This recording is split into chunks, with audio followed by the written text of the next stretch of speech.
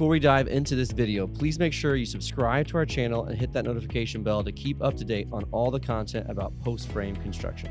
So you've probably seen this on post-frame buildings before, and it's called chain and bracing. There's a specific reason post-frame builders use this, and so during the construction process, there's a specific phase. Once the trusses are up and the walls are up, and you don't have the steel on yet, or you have part of the steel on yet, when that wind comes through in the Midwest, it can pull the building up, causing upheaval, or even extreme cases, the building even to fall over. It causes a lot of rework and cost and expense. So post-frame builders will use chain and bracing, which will attach to the trusses, go down to the bottom on the columns. You might even see it in the center of your building where they'll drill down, attach to that, and then pull it. And that just holds your building during that vulnerable stage of the construction where wind can come in. Once they get all the steel on, they'll take it off and your building's good to go, but it helps protect during that vulnerable phase.